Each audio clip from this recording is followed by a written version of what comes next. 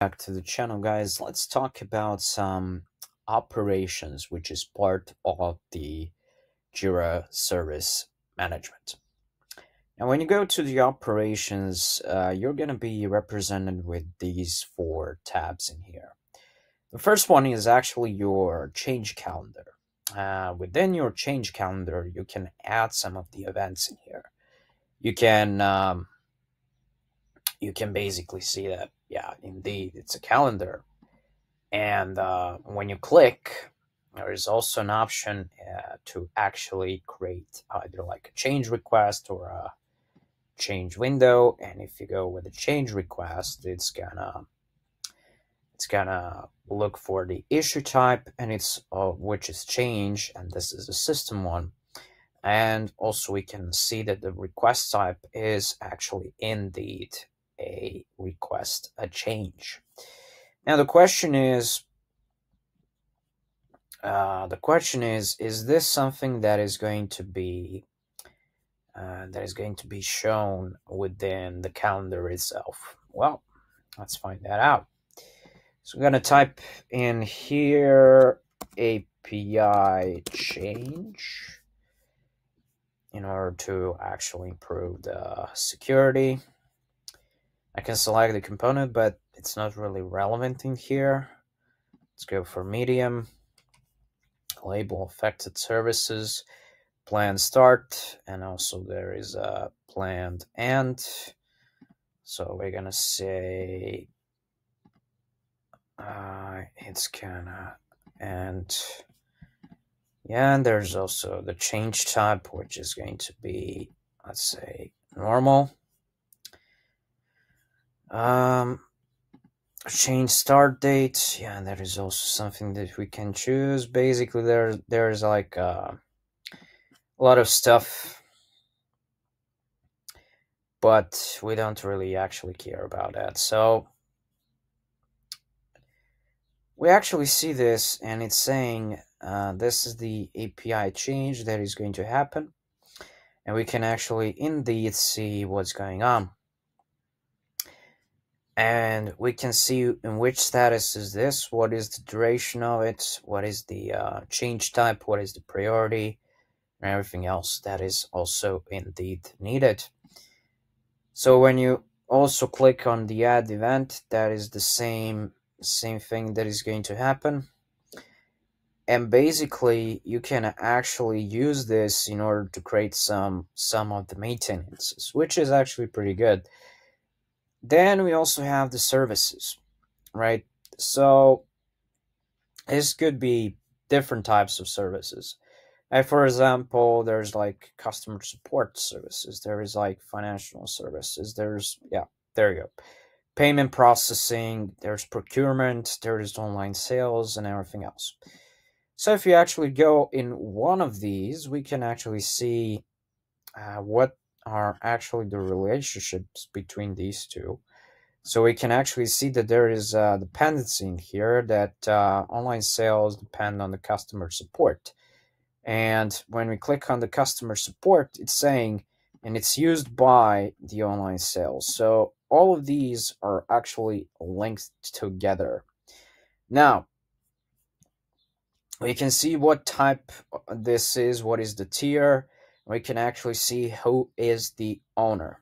Now, when we click here, we're indeed now like really in-depth part of the operations. I can see a lot of stuff in here. First of all, when it comes to the schedule itself, right? So there's like this escalation, and there's like on-call users, next users, and all members of platform support if not acknowledged. But we can definitely see that basically there is a schedule here. So what happens is when we click, we can actually see that there is like kind of a rotation in here. So this means if this is like the platform support, who is going to be supporting today, who is going to be supporting tomorrow, who is going to be supporting. These are like shifts, if you can actually call them. And so if you click on take on call, you're going to be overriding all rotations.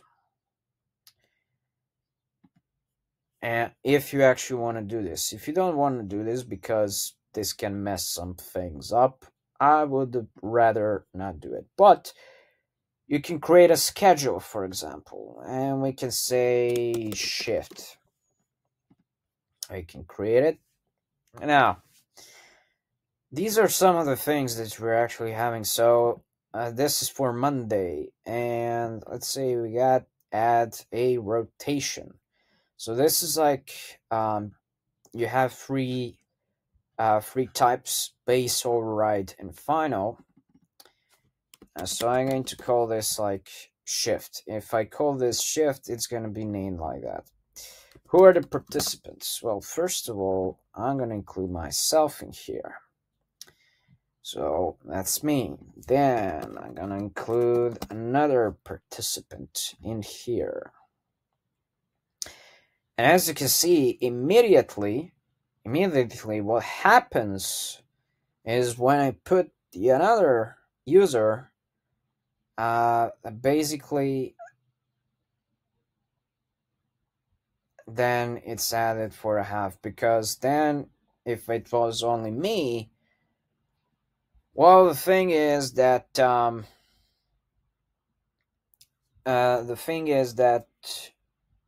now it's in half. So let's say it's Monday to Friday, we don't work on Saturdays and Sundays, and we have the rotation right here.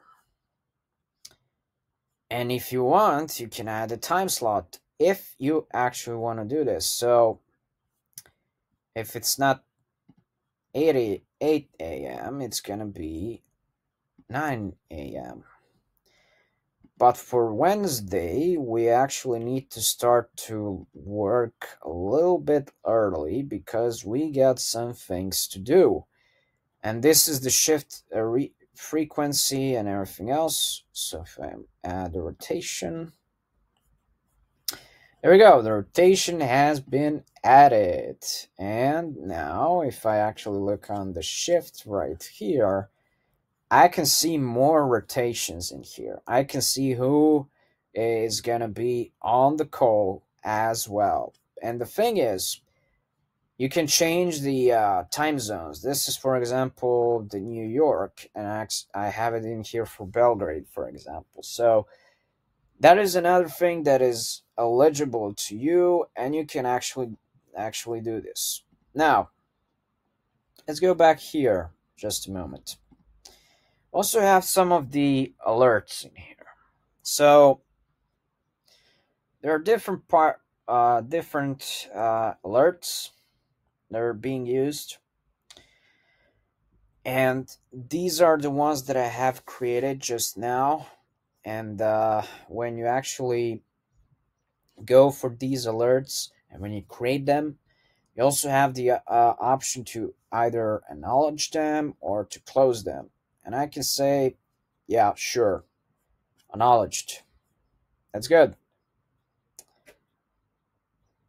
There's also on call. For the on call, we are actually here, and we created our shift in here, and there is like on call schedules.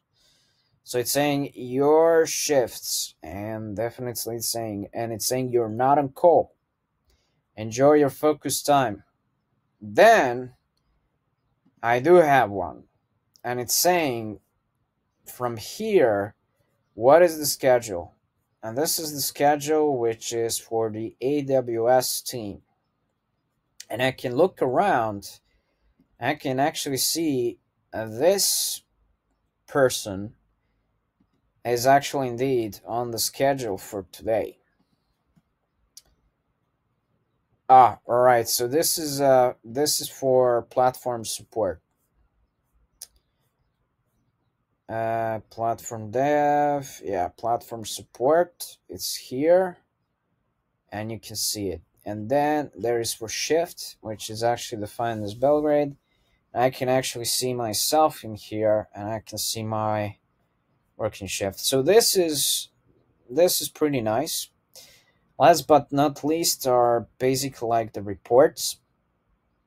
They're like alert statistics, which, well, basically you can use a lot of time. But let's say you have on call, for example, and we are going for the on call reports, and it's going to generate us, well, an interesting